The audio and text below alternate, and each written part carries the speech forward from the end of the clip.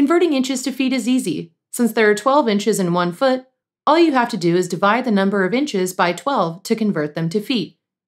For example, if you're measuring an object that's 24 inches tall and you want to know how much that is in feet, divide 24 inches by 12 to get 2 feet.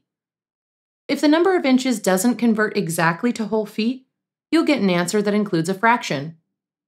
For instance, let's say you're measuring something that's 50 inches long. Divide by 12 to get approximately 4.17 feet, rounding up to the nearest hundredth. Similarly, if you're dealing with something that's less than 12 inches, you'll get a fraction of a foot when you make this new conversion. For example, 7 inches divided by 12 gives you approximately 0.58 feet, or a little over half a foot. If you want to convert feet back to inches, just multiply by 12. This can also be helpful if you get a result like 5.5 feet, and you want to convert just the decimal back to inches for a feet and inches measurement. Multiply the 0.5 by 12 to get 6 inches. Then rewrite your measurement as 5 feet, 6 inches.